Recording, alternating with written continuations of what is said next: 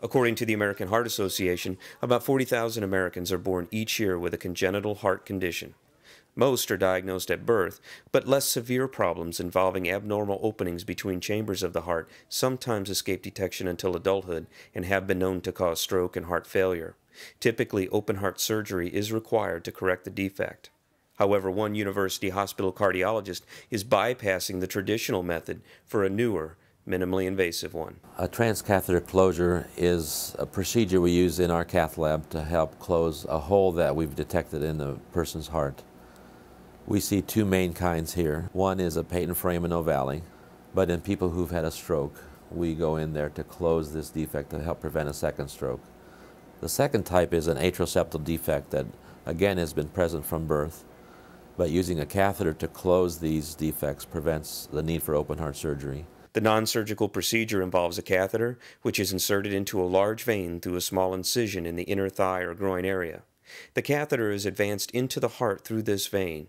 A patch, or occluder device resembling a small closed umbrella and made of nickel, titanium, and polyester fabric, is inserted into the damaged area through the catheter and then opened and pulled tight against the tissue to close the defect.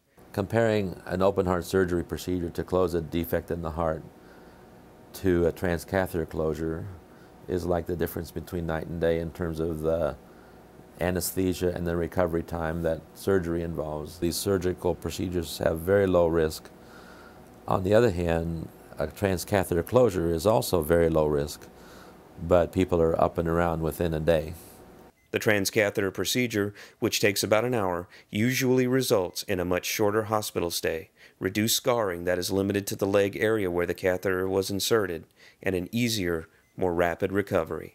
When you can close a hole using a transcatheter approach compared to open heart surgery, the benefit there is, to me, an obvious benefit, that recovery time is so much less and trauma to the overall person is so much less. And again, being aware that that's possible and that we have the capability here is a very important thing for people to know.